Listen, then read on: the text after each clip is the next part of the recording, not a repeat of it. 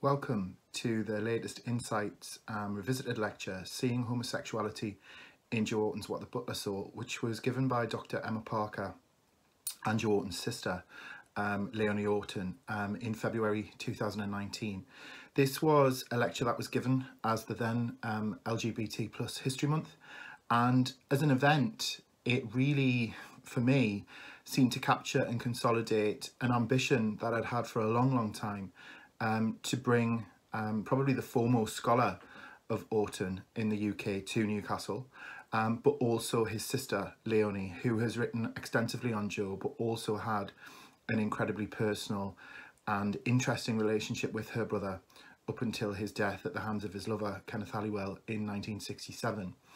I've been obsessed with Jo Orton from about the age of 14, and as a young gay man growing up in the north of England, Orton's plays and his life, actually, particularly through his diaries and representations of Orton in film and television documentaries, were an absolute lifeline to me. The subversive, resistant, funny, sometimes shocking and controversial, farcical jokes and language, which became and have become known as Orton-esque humour, again became part of my kind of language and vocabulary as a teenager, and certainly informed my own writing and often my own kind of take on things, and particularly on queer life and its responses to often quite challenging times. I think this lecture is particularly interesting and insightful and relevant right now, not just in the midst of COVID-19, but also in the midst of the recent events around Black Lives Matter and the death of George Floyd. Orton was notorious, and even though he's not living now, I think his notoriety and his response to these often discriminatory, oppressive and incredibly violent acts was often summed up in a lot of his plays, and the plays often looked at the absurdity of things like discrimination and regulation and systemic or systematic oppression and bias, and mocked them and made them into things which were sometimes uncomfortable to look at, but also they highlighted just the ways in which often really resistant and oppressive acts can also be viewed as things which drive us towards social and cultural change. I hope you enjoy the lecture, and Jo Orton forever. Thank you. Hi everyone. Thanks Martin, and thanks as well for the Insights, the Insights lecture series, the Insights lecture series rather, which I think annually has created. This is the third year we've done this. A platform for visibility and awareness around LGBTQ+ history, and particularly my own work within the university. That I lead a seminar series called the Queer Media Culture Seminar Series, which kind of works with researchers and groups of people within the university who, I guess, kind of belong under that huge umbrella of LGBTQ+. And it also reaches out, the seminar series, to other organisations and platforms within the North East, and particularly within Newcastle. Current projects I'm working on, there was an event last night at the Tyneside Cinema. We have a regular queer cinema club and queer cinema programme there, and also working on really exciting projects with Globe Gallery in Newcastle. So it really is a fantastically kind of energetic and interesting time, not just in terms of LGBT research, but also history and visibility, I think. I also wanted to use this just to kind of say that the university itself has made huge kinds of advances, I think, since we first started these LGBT history lectures 2 years ago. And the first lecture, which was badged as that, was with Peter Tatchell. And I'm just kind of privileged and able to say that as the chair of a staff LGBT network, which now exists at Newcastle, called Rainbow at NCL, there is a really kind of vibrant and I think very relevant equality, diversity and inclusion drive throughout the university, and that's not just for LGBT, it's for lots of other kind of minoritized groups and identities. So I just wanted to kind of say that, and to thank Martin again for allowing the Insights lecture to really front face and to be able to convey that really. Back to this evening and this evening's event, which I think is incredibly relevant both on a a personal level to me, but also a political and a cultural level, particularly in and around the identity of Joe Orton, and particularly his legacy in and around LGBT and, I use this term very deliberately, queer histories of representation and creativity. Most of you, all of you I guess, will know the work of Orton, and I think tonight, particularly with Emma's first part of the lecture, which I'll talk about in a second, and then Leonie, who is Joe Orton's sister, particularly what came out last night at the Tyneside event was the tensions, for want of a better term, and the contrasts between Joe Orton, the public figure, and Joe Orton, the private man, and the ways in which that is kind of driven to or articulated through his homosexuality, the famous diaries, but also the plays and subsequently the representations which have happened after his death. So particularly, Orton will have been dead now for 52 years in the summer. In August 2019, that will be 52 years, yes. And the representations, what I'm trying to say, the films, the documentaries, the interpretations and the adaptations of his life. And I think that's something both Emma and Leonie will address. So without further ado, Emma is going to take the floor for the first 20-25 minutes or so, and her lecture, which is on the short handout that you have, is Seeing Homosexuality in Joe Orton's What the Butler Saw. I'll let Emma kind of explore those issues within her talk, but really she's badged it as something, i.e. the talk that explores how Orton's black comedy, or queer black comedy, subverts sexual double standards and mocks heteronormativity and challenges discourses of deviance, which I think is an incredibly pertinent thing to think about, particularly in relation to contemporary LGBT and queer identity. This will then be followed by Leonie, who's going to talk about her brother, and we'll read from her memoir, I Had It In Me. She has titled her part of the discussion, I'm From the Gutter, which again, I think if you're an Orton fan, you'll kind of recognise that reference and understand, particularly when Leonie speaks, as to what she's getting at. More so, Leonie's going to explore the kind of frames of Orton's life which exist beyond, I think, the 1960s. We were talking about this last night, and we said Orton's celebrity and fame is consolidated into an incredibly short time frame, 4 or 5 years max maybe, particularly in terms of his identity as a queer public figure and a kind of go-to figure in the 1960s. And I know Leonie's going to explore the origins of her brother's outrageous humour, particularly in Leicester and through the Orton family, before he was famous, for want of a better way of articulating it. Emma and Leonie are wonderful people, and I just want to thank them as well for their time here and the wonderful work that they're both doing tirelessly actually to share and to retain Joe Orton's legacy, and I'm sure that's something as well we can explore in the talks. One final thing, Mark asked me to do this, is just to plug really the fantastic opportunity that we have. Blackwell's are here, and there's a stall in the lobby area with a number of Joe Orton's works, the diaries, John Law's biography and the plays, but also Leonie's fantastic, it really is a fantastic piece of writing. I had it in there, and she will be signing copies of the book after the lecture this evening. So I'll shut up and I'll hand straight over to the wonderful Emma Parker, and I look forward to chairing the discussion after we've heard from both Emma and Leonie. Thank you.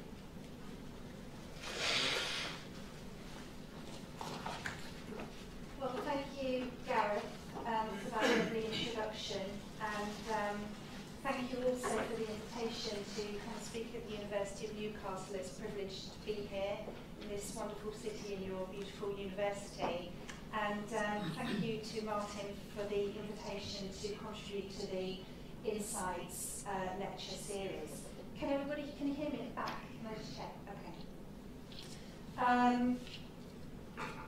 So, I'm talking about What the Butler Saw today because 2019 marks the 50th anniversary of the play.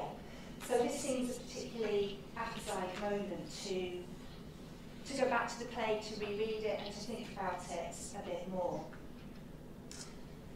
Unlike his previous plays, Entertaining Mr. Sloane and Loot, Sloane 64, Loot 66, What the Butler Saw, first performed in 1969, features no same-sex desire between men.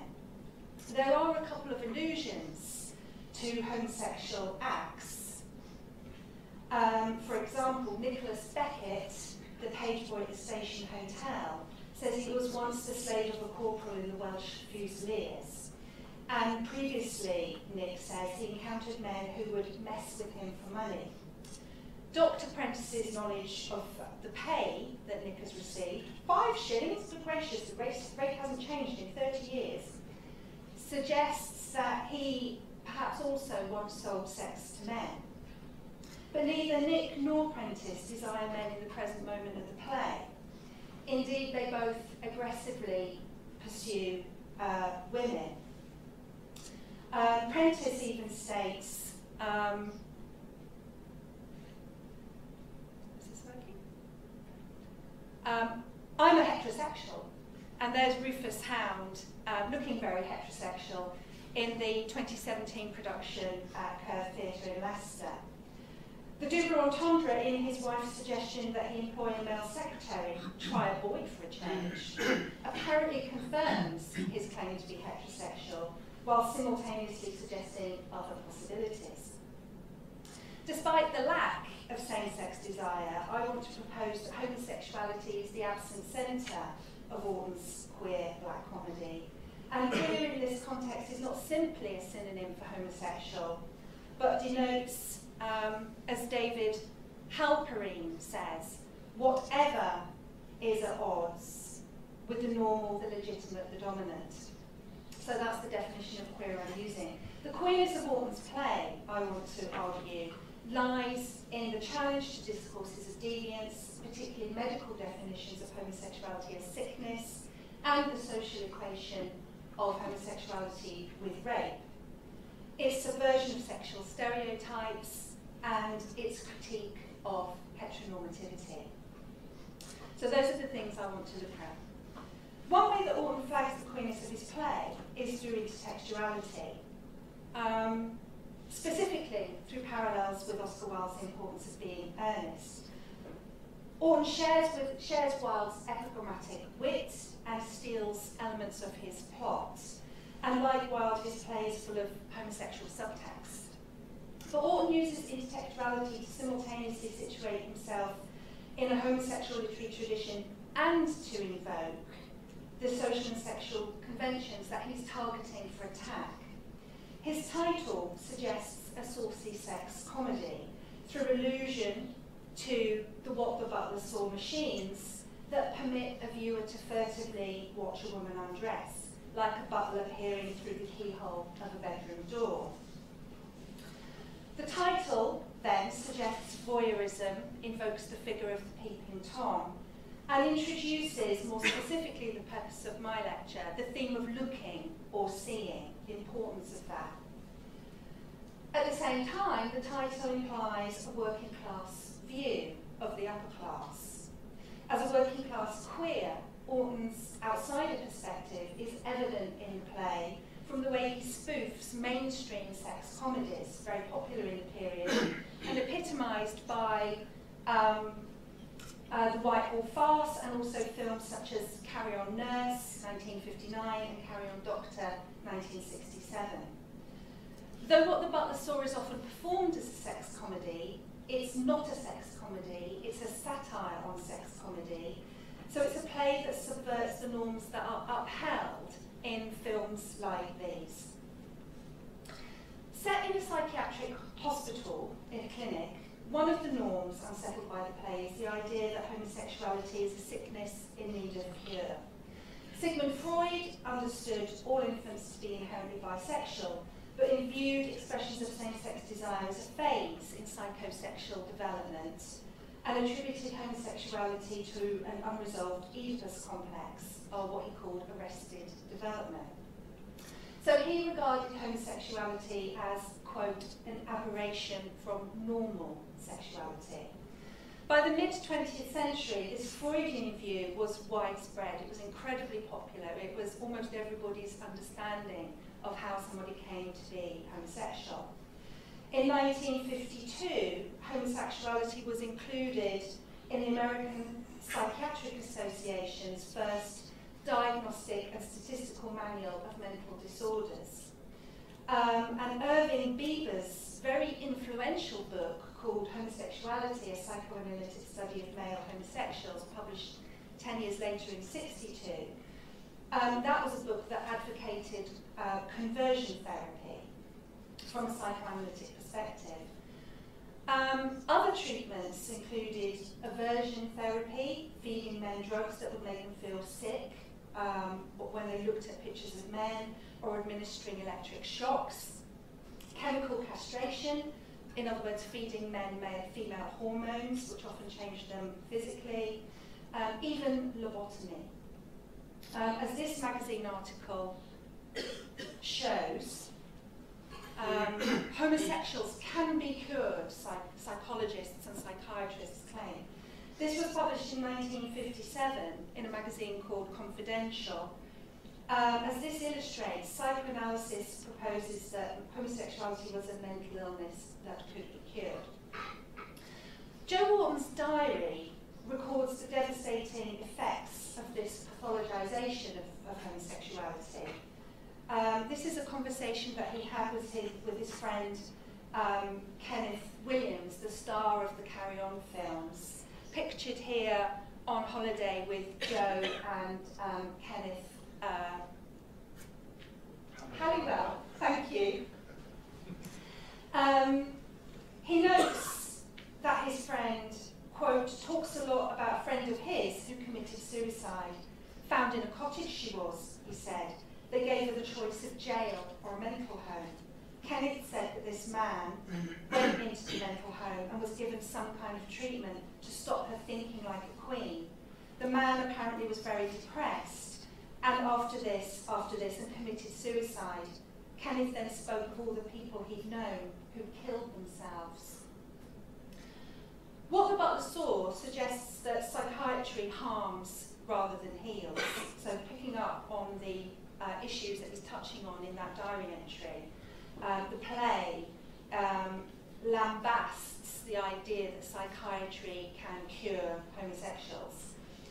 And this idea that psychiatry does more harm than good was obviously a theme that must have had very strong and special resonance for homosexuals who were being forced to undergo so-called treatments that actually amounted to forms of torture. The play centres, if you don't know it, on two psychiatrists, and it follows the comic chaos invoked by their monstrous misconduct. The play opens with Dr. Prentice attempting to seduce a young woman called Geraldine Barclay, whom he's interviewing for the position of secretary. When interrupted by Dr. Rance, a government inspector, Prentice allows his colleague to think that Geraldine is a patient. Geraldine is thoroughly abused by both Prentice and Rance. Rance threatens Geraldine with shock treatment, he has her committed, he sedates her, he cuts her hair, he forces her into a straitjacket. Mrs. Rance tells him, your treatment seems designed to plunge the patient deeper into lunacy rather than achieving any lasting cure. And Dr. Prentice warns Rance as well that his treatment of Geraldine is likely to drive her insane.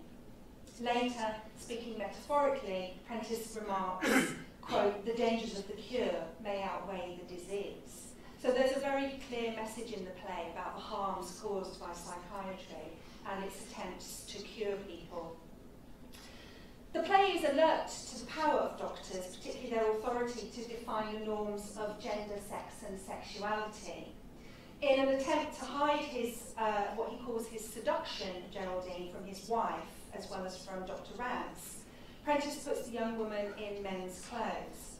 When Geraldine, forgetting she's disguised as a man, refers to herself as a woman, Rance tells her, take your trousers down, I'll tell you what sex you are, what sex you belong to. And he also threatens to have her put in a padded cell on the basis that, quote, rampant hermaphroditism must be discouraged.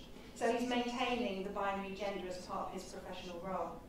Rance describes homosexuality as normal intercourse, and Prentice describes homosexuality as an unnatural vice. However, these norms, articulated by the doctors, are cleverly subverted in the play through cross-dressing. Geraldine ends up swapping clothes with Nick, the page boy. Rance stresses the naturalness of heterosexuality when he asks Geraldine, who is actually Nick in disguise, quote, "Suppose I made an indecent suggestion to you. If you agreed, something might occur which, by and large, would be regarded as natural. If, on the other hand, I approached this child," and he smiles at Geraldine, but it's actually Nick, "my action would result only in a gross violation of the order of things." The heteronormativity that Rance endorses verbally in this scene is subverted visually. So cross-dressing is being used very cleverly. The cross-dressing, of course, also suggests the fluidity and multiplicity of gender. Trying to explain the gender swap, Prentice says of Geraldine,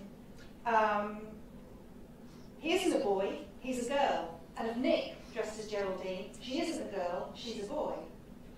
So there is utter gender chaos in the play, to much comic effect. And the gender chaos also blurs the boundaries of sexuality, fulfilling Orton's desire, as he once said, to break down all the sexual compartments people have. The medical establishment is further undermined by presenting the doctors as immoral lunatics, driven by venal self-interest. Prentice lies to cover up his attempted seduction of Geraldine at the start of the play, allowing her to be committed as a patient in order to protect his professional reputation. Rance persistently manipulates and misinterprets information about Geraldine to construct a sensational case study that will advance his career by producing for him what he thinks will be a best-selling book. As his name suggests, Rance is utterly rancid in his corruption, and he also rants, R-A-N-T-S, like a madman through the course of the play, so suggesting his own madness. As the play progresses, the two doctors seem far madder than their patients. Police Sergeant Match queries Rance's unusual behaviour.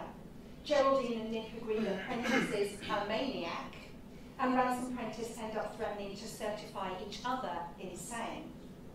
When Rance reveals that he's had his whole family committed, sent Freud a photograph of, quote, "my foot placed squarely upon my father's head," and received, quote, "a charming postcard in reply," the play is clearly lampooning Freud, the father of psychoanalysis, the man who popularised the view that homosexuality is a mental disorder.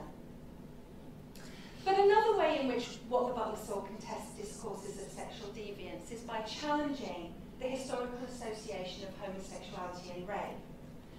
The Wolfenden report, published in 1967, which eventually led to the decriminalisation of homosexuality in 1967, justified maintaining a higher penalty for buggery than any other homosexual act on the basis that, quote, "it may sometimes approximate in the homosexual field to rape in the heterosexual and can cause, quote, serious physical injury approximating to rape." So it's not a question of consent. They're saying rape is like, buggery or anal sex is like rape in their view.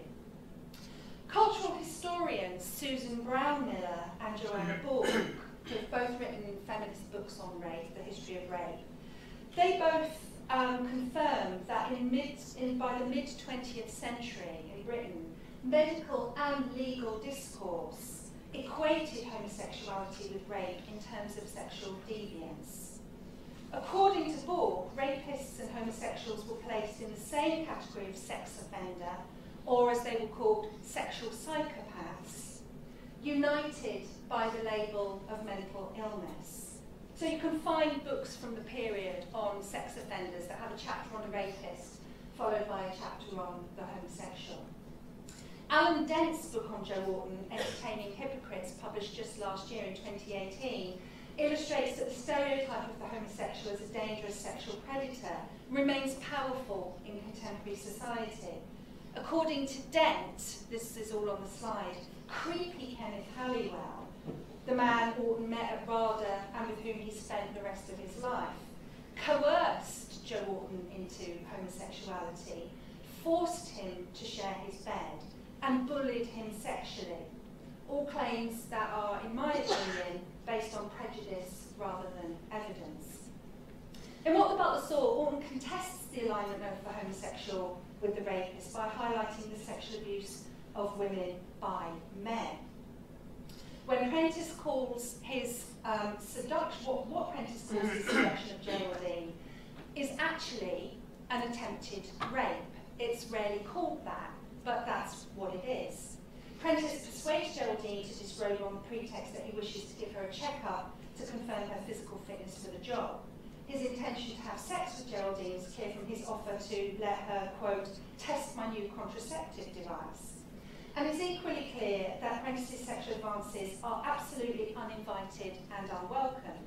Geraldine queries the need to remove her clothes. She asserts that she could not possibly allow a man to touch her, unclothed, and asks for a woman to be present during the examination.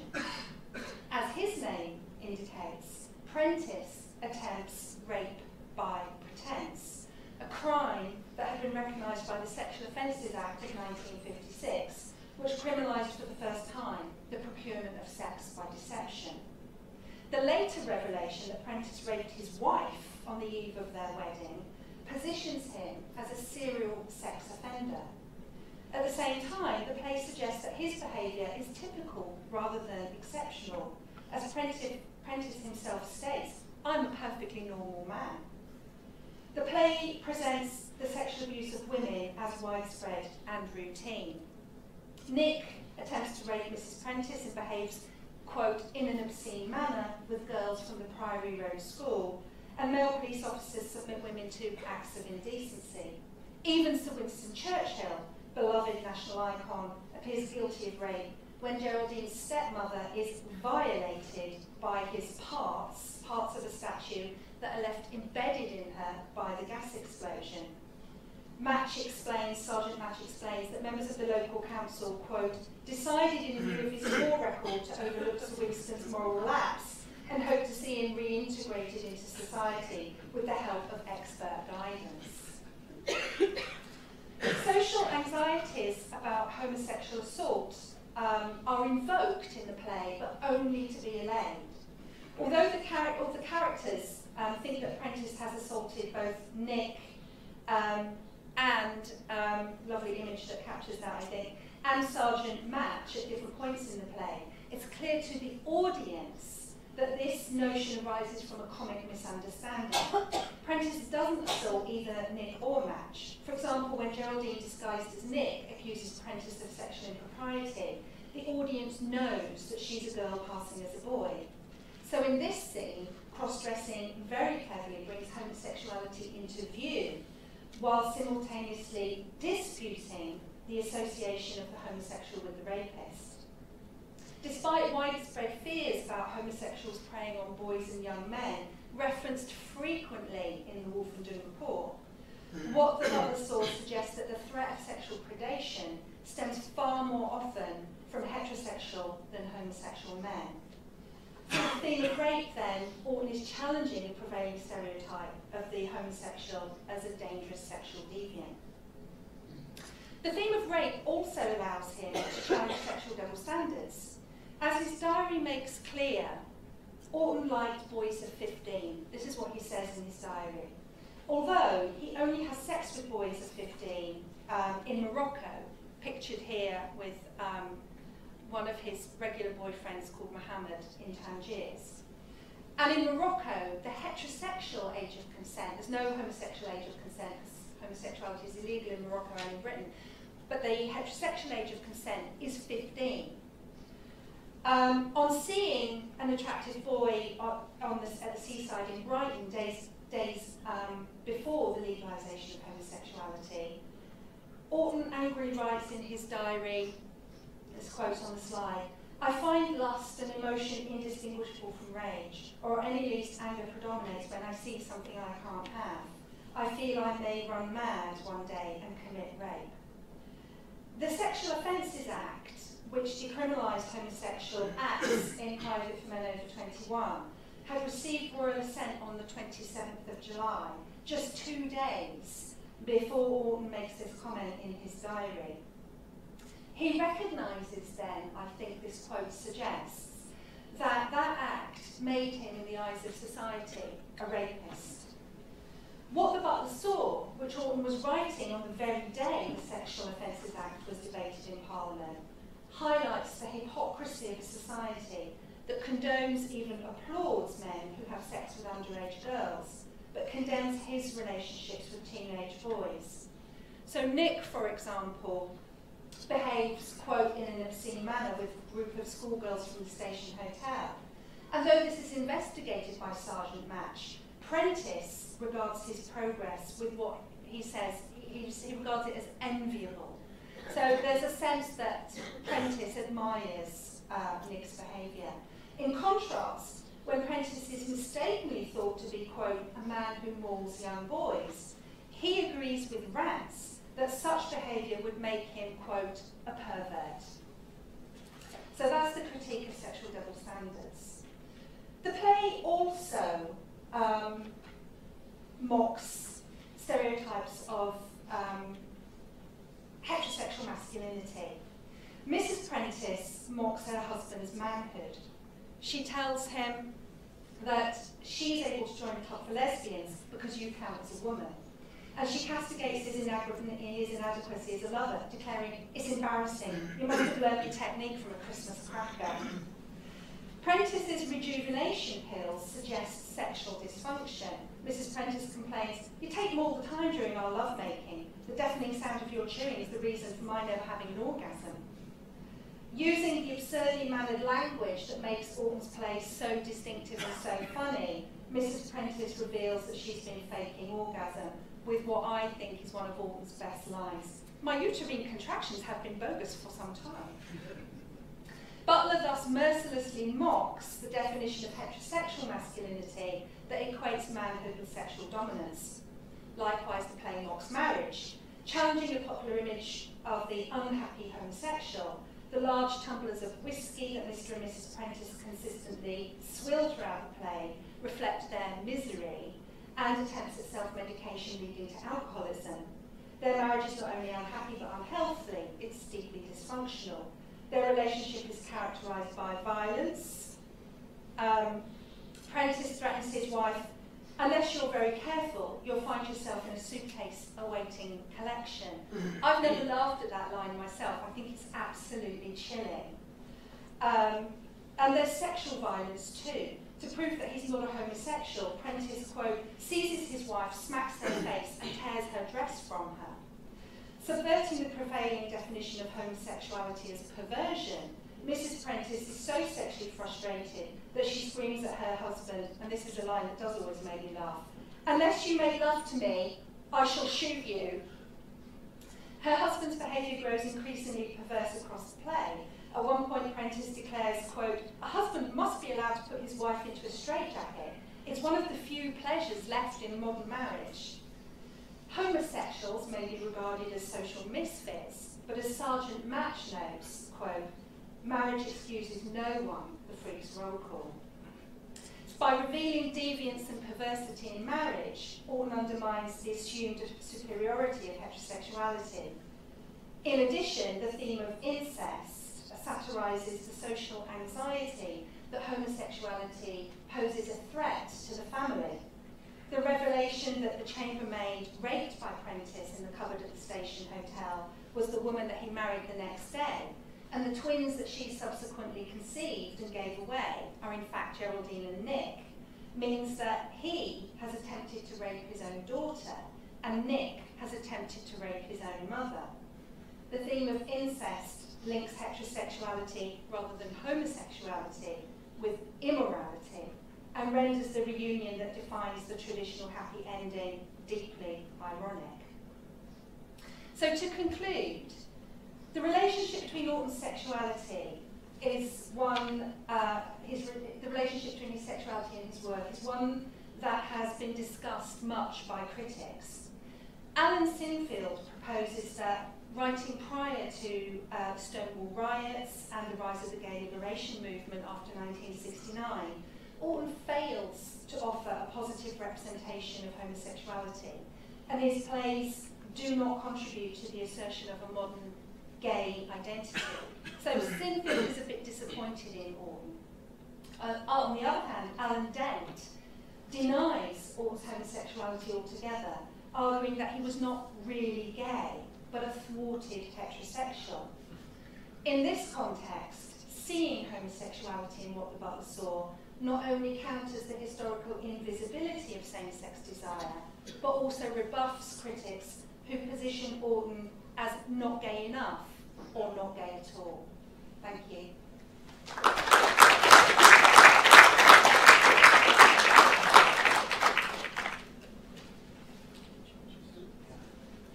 So, clearly I'm the warm-up act, and I will now hand you over to the main event, which is the wonderful Leonie Orton.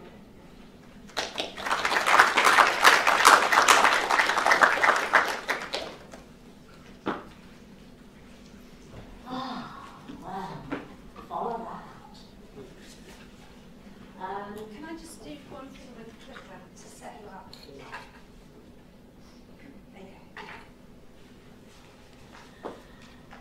Right. I'm going to talk today about my idea that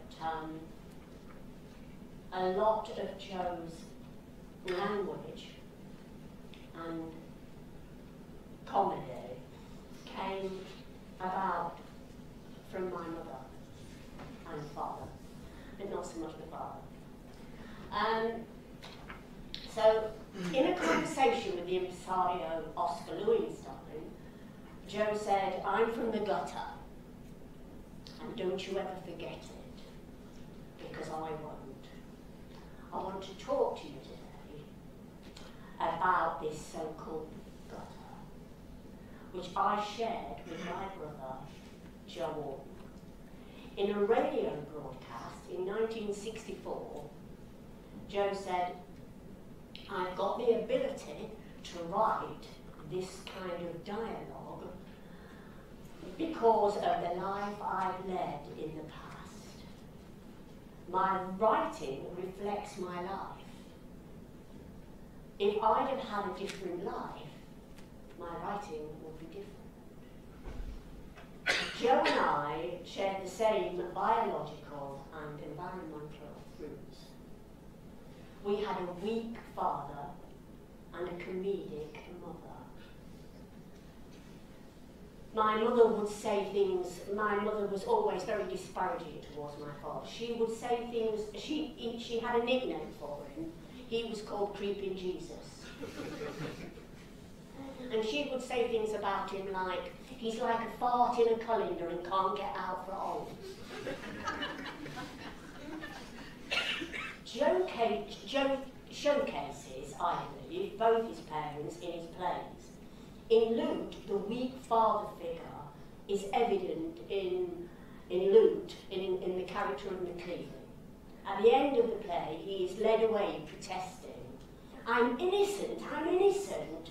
Oh, what a terrible thing to happen to a man that's been kissed by the Pope." And then there's this really sad character, I believe, in the character of the commissionaire, the pathetic Buchanan, in A Good and Faithful Servant,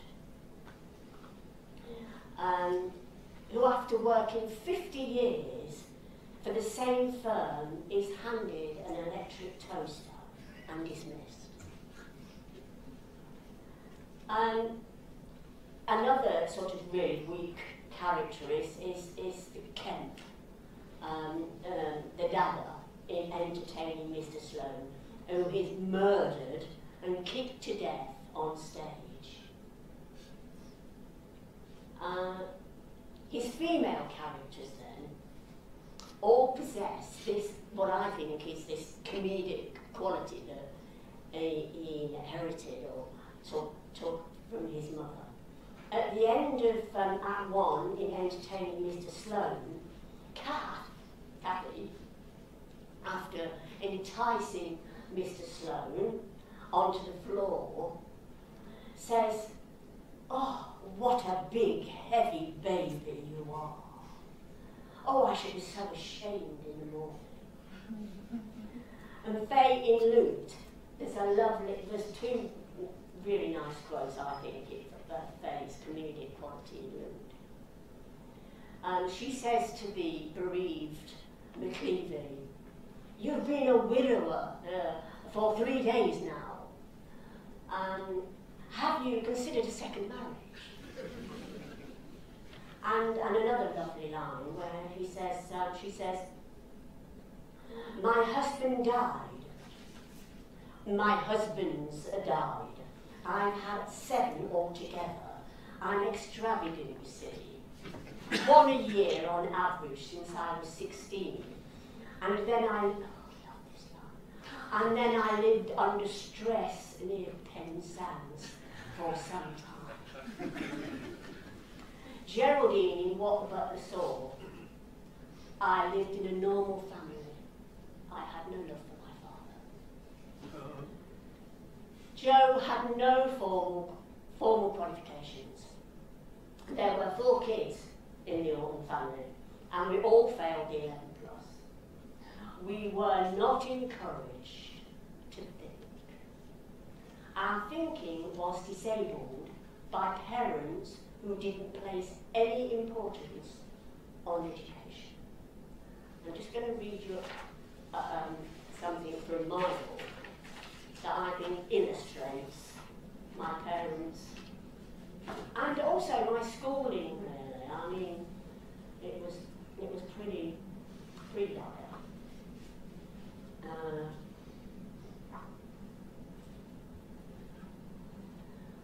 I asked my parents if they would help me with spellings. You know, when you're a kid, you get these spelling lists, and then you go home and you learn how to spell them. Well, you learned to spell them when I was a kid in the 40s by rote. And so I'd sit over the spelling list and I'd try to get them right, but got upset when no one would test me.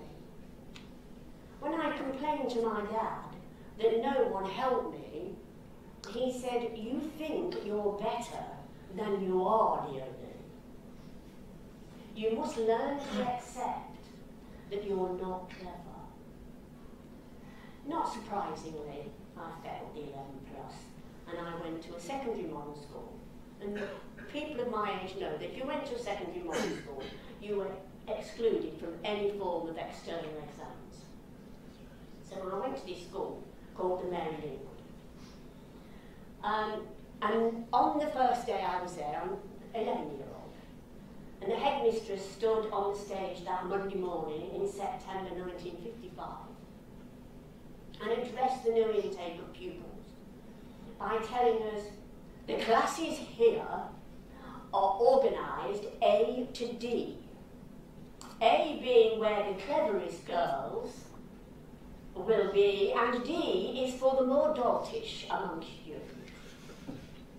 At first, I thought doltish meant doll-like, as a doll, and therefore the D-string girls were considered pretty and fragile.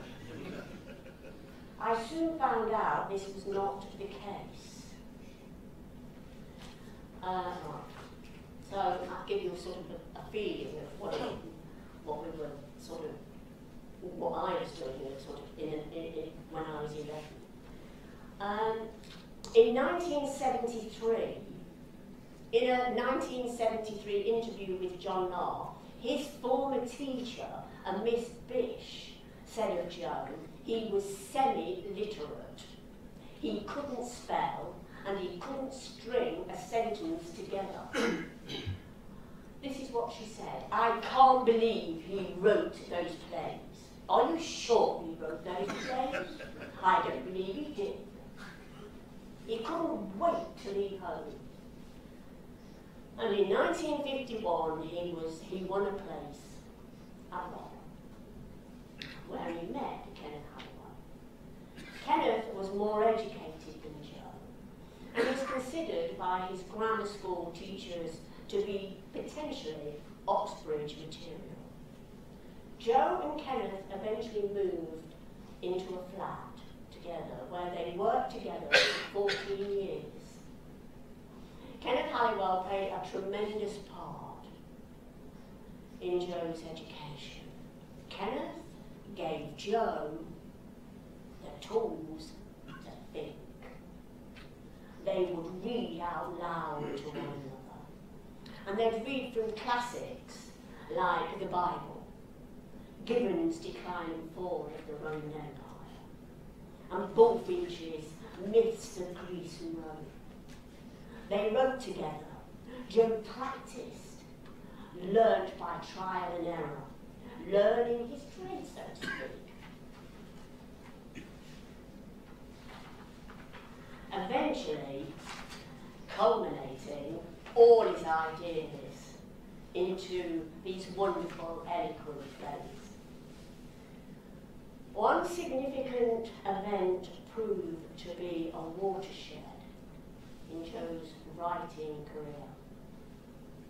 It came about when they were both sent to prison for 6 months for defacing library books. Up until this point, they had never been apart. They stole library books from their local library in Islington. I remember being mesmerised by the wall in their flat. It was covered from floor to ceiling with 2,000 plates that was ripped off, cut out of art books. It formed a huge collage over the back wall. The books they secreted out were, in their opinion, rubbishy books on subjects like etiquette. And in an interview, Joe says, in 1965, the thing that put me in a rage about librarians was that when I went to quite a big library in Islington and asked for Gibbon's Decline and Fall, they told me they hadn't a copy of it.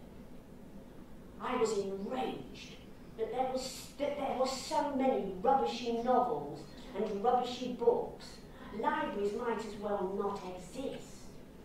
They've got endless shelves of rubbish and hardly any space for good books. I do things like pasting a picture of a female nude over a book of etiquette. Over the picture of the author, I discovered that the Golan's books had blank yellow flaps. And I used this to type false blurbs on the inside. My blurbs were mildly obscene. Even at the trial, they said, they were mildly obscene. When I put the plastic cover back over the jacket, you couldn't tell that the blurbs weren't printed. I used to stand in the corner after I smuggled the books back into the library and watch people read them. It was very funny, very interesting. So I thought I'd give you a taste of I mean, it is actually in the film, Prick Up Your Ears. But I thought I'd read it out to you. I like it, it makes me laugh. So in a Dorothy Sayers book on one of her Lord Peter Wimsey whodunits, he wrote on the blurb inside, when little Betty McDree says that she has been interfered with, her mother at first laughs. It is only something that the kiddie has picked up off the television. But when sorting through the laundry, Mrs. McDree discovers that a new pair of knickers are missing. She thinks again. On being questioned, Betty bursts into tears. Mrs. McDree takes her to the local police station, and to everyone's surprise, the little girl identifies PC Brenda Coleridge as her attacker. Brenda, a new recruit, denies the charge. A search is made of the women's police barracks. What is found there is a 7-inch phallus and a pair of knickers of the kind used by Betty. All looks black for kindly PC courage. What can she do?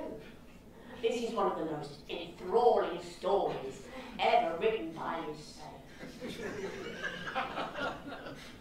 And it is the only one in which the murder weapon is concealed not for reasons of fear, but for reasons of decency. Read this behind closed doors and have a good shit while you're reading.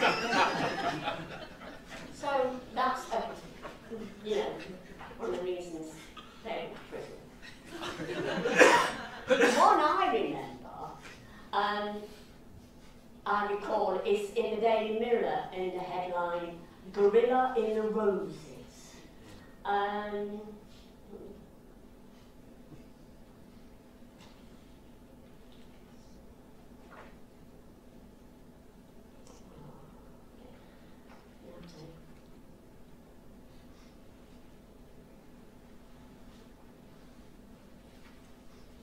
My father was a gardener, municipal gardener, and he loved anything related to gardening, which is why he was drawn to a headline in the Daily Mirror on the evening of the 16th of May 1962. The headline ran, "Gorilla in the Roses." We had all gone to bed for the night, but Dad came into my bedroom and passed me the paper, saying, "Leonie, I think our John's gone and got himself into trouble. It says here he's been sent to jail for 6 months for ruining library books. You'd better go and tell your mum." So he'd gone to prison. He went to prison. And he specifically asked that no one in the family write to him. Now, the reason I think he didn't want anybody to write to him, it was because unwittingly we might reveal that he lived with Kenneth, and they might suspect that there was a homosexual relationship going on. So he forbid us to write to him. And another the thing with this defacement is that they're very carefully cut round these images and replace the book covers with hideous, really laughable inserts. So, for example, on the cover of a picture of the poet John Benjamin was placed with the image of an elderly man in his underpants, his body completely tattooed from head to toe. This is work of a really sophisticated, I believe, pranksters. They were a good double act. The defaced library book covers are now the prized possession of the Islington Museum Library, and they're well worth going to see. This is the first time they'd been separated. Prison had a profound effect on Kenneth. He later told Joe he tried to commit suicide while inside. While Joe, on the other hand, in an interview said, and I quote, "Being in prison brought detachment to my writing. I wasn't involved anymore, and it suddenly worked." Which he summed up in a metaphor. And the metaphor is this: the old whore society lifted up her skirt, and the stench was pretty foul. Now, obviously, it had some sort of massive revelation while he was in prison. This detachment that he speaks about was picked up by his theatrical agent, Peggy Ramsey. She said, "I liked his cool detachment, his charm and confidence. This gave him a streak of ruthless self-sufficiency. It made him strive to be a consummate artist, better than practically every other author we looked after. In prison, he started to write his first play. It was adapted from a novel the other Kenneth had been working on, entitled The Boy Hairdresser, which would, in due course, become the radio play, The Ruffian on the Stair. What separated them now, Joe and Kenneth, was that Joe had started to find his unique voice, which is something Kenneth didn't teach him, and I maintain never could have taught him. Joe's outrageous, detached sense of humour, I firmly believe, stems from our mother. She unwittingly had a huge impact on Joe. In my memoir, I have it in me. I explain how Joe was influenced by our mother, Leonie Orton. To give you a sense of Elsie, I'm going to read from the opening of my book.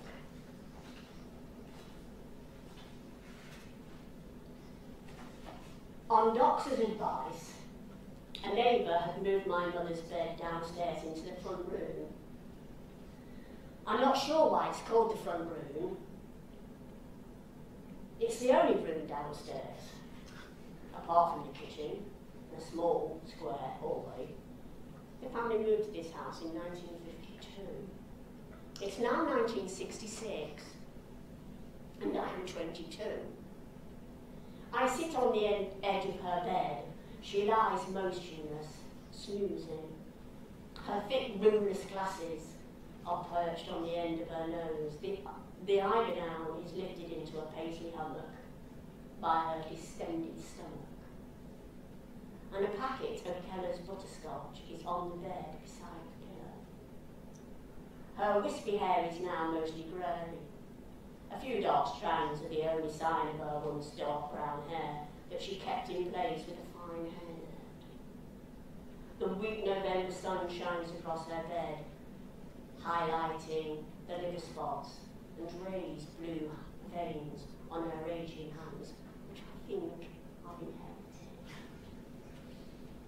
Her white false teeth sit like a freaky novelty toy on top of the cover of the weekly magazine she has taken for 20 years, The Woman's Own. She has always been careless with her teeth, often indiscriminately pulling them out when sitting down to eat. Rarely a day went by without her shouting, "Has anybody seen me teeth?" Only to find them at the bottom of a shopping bag or in her coat pocket. On one occasion, she joked how she left them in the lavatories at her local pub, the Tiger, having taken them out to light a cigarette and forgetting to put them back in. It was only when her pal said, "Where's your teeth, Else?" that she reclaimed them. Elsie looks much older than her 62 years now. I don't know how many of you know the play, Joe's play, Entertaining Mr. Sloan, but there's a lot of comedy around the teeth, which I'm sure he must have got from his mother. So this is what happened in Kathy, in Entertaining Mr. Sloan. Ed, Kat's brother, in the play says, "Look in the glass, lady. Let's enjoy a laugh. Flabby mouth, wrinkled neck, puffy hands, sagging tits. You're fat. Put your teeth in, will you, sitting there with them in your hand." She stirs. My mother. She stirs and seizes me. I've come to tell her that I'm expecting my first child. Before I can speak, she asked me to change her bed. I help her out to a chair. She catches her breath, stumbles, coughs, triple spit. I sort out a pair of clean sheets and get her back into bed. You make a bed just like the nurses do. You've turned out all right considering I never wanted you. After I got her into bed, I won't go through all this, but after I got her back into bed, she dozes off again, and then she says, and I lean over to my mother again to try to tell her my news, that I've got this child on the way. But she has another request. Make me a cup of tea, will you? And pop me teeth into some. She rips the dentures off the front cover of the magazine, where they are securely stuck, and drops them, bits of print still attached, into the palm of my hand. I peer down at them in revulsion, as if I was handling a dead rat. I go into the kitchen and slide the pink vermin into a chipped cup of diluted bleach on the windowsill. This cup has been on this sill, soaking these teeth for as long as I can remember. Joe also clearly had an aversion to our mother's false teeth. He certainly found there was a lot of comedy to be had out of them. In entertaining Mr. Sloane, again, Kathy says, my teeth, since you mentioned the subject, Mr. Sloane, are in the kitchen in sturgeon. I usually allow a good soak overnight. Now then, after our mother's funeral, Joe takes away these dentures. And in his diary he says this: I've taken my mother's false teeth down to the theatre. I said to Kenneth Cranham, here, excuse me, here, I thought you'd like the originals. He said, what? Teeth, I said. Whose, he said. My mum's, I said. You look very sick. You see, I said, it's obvious that you're not thinking of the events of the play in terms of reality if a thing affects you like this. Simon Ward shut like jelly when I get them to him. So, teeth, you like it. And again in Loot, and the teeth that the player, he plays them, the lads play them like castanets. So, Elsie could be outrageous and crude and cutting. She had no filters. Joe did have filters, but at times he refused to use them. I want to read you this because although it's a bit risky, but let me it's a bit risky, but like Joe, you know, as I said at the beginning, we share the same roots.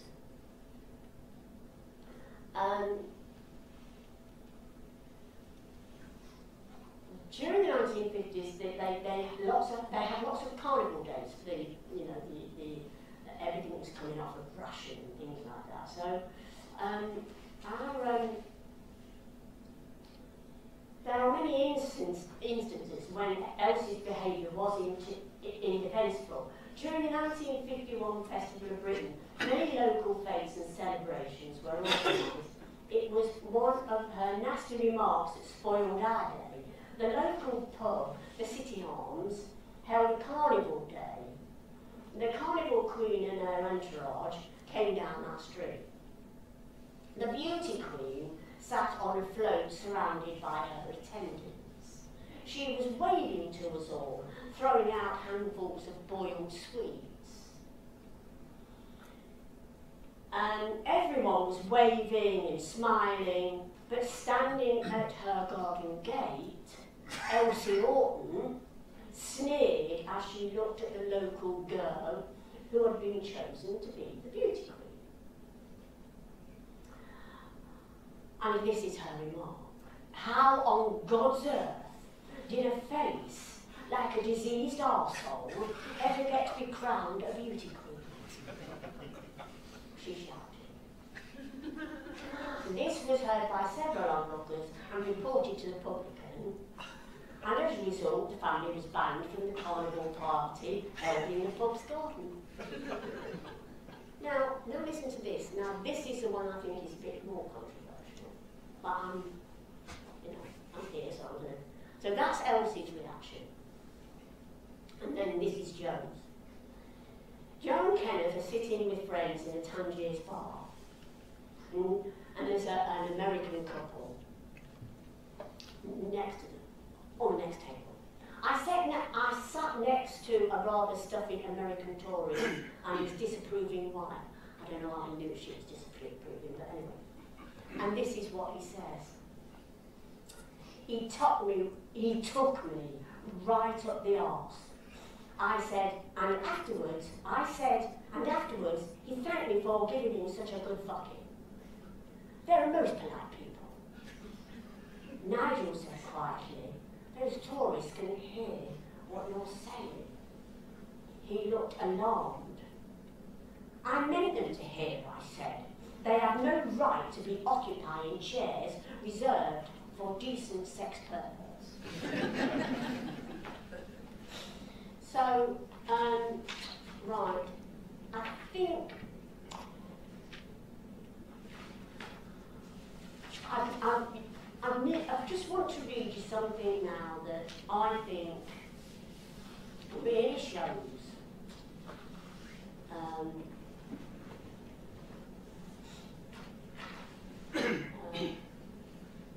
yeah. So in my book, you can't get much more detached than this, I don't think.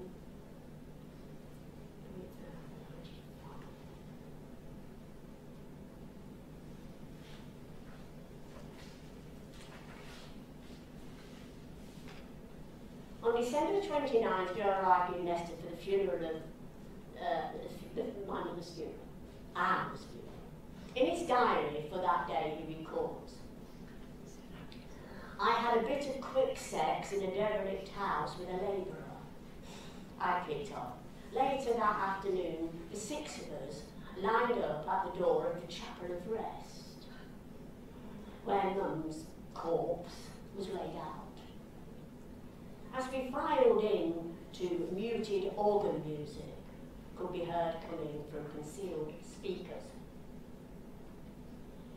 The room was dimly lit with heavy red velvet curtains enclosing a high window. Jo was intrigued by Mum's outfit.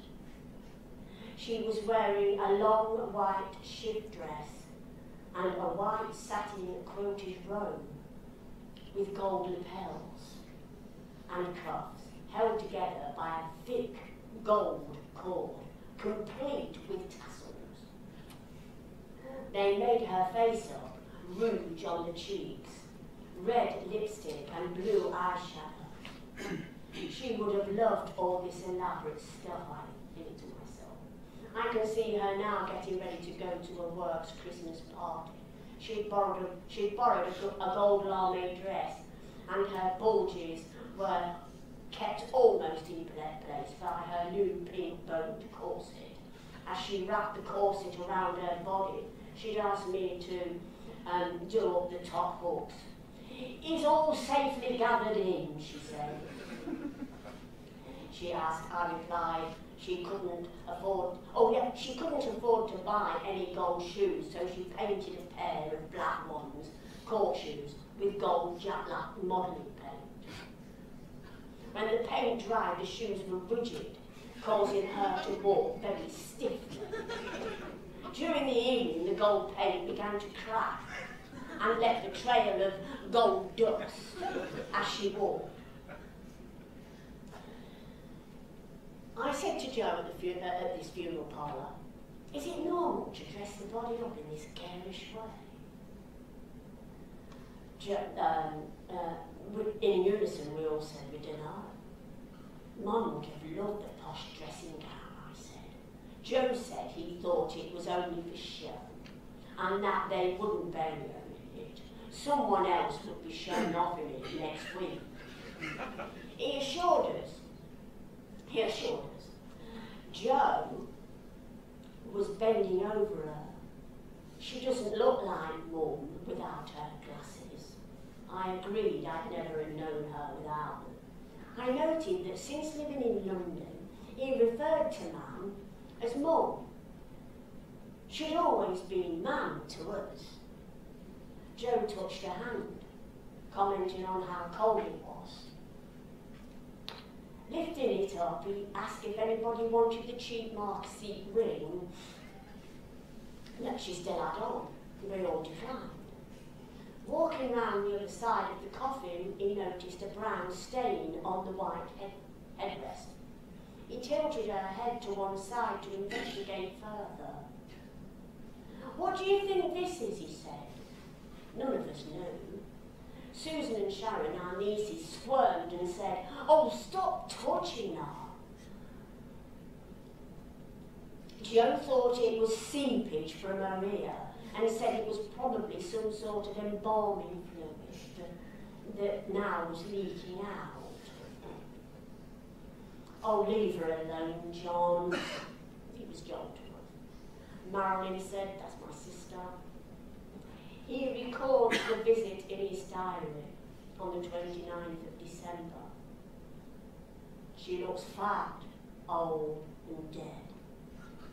As we trooped round the coffin, there was not a tear from any.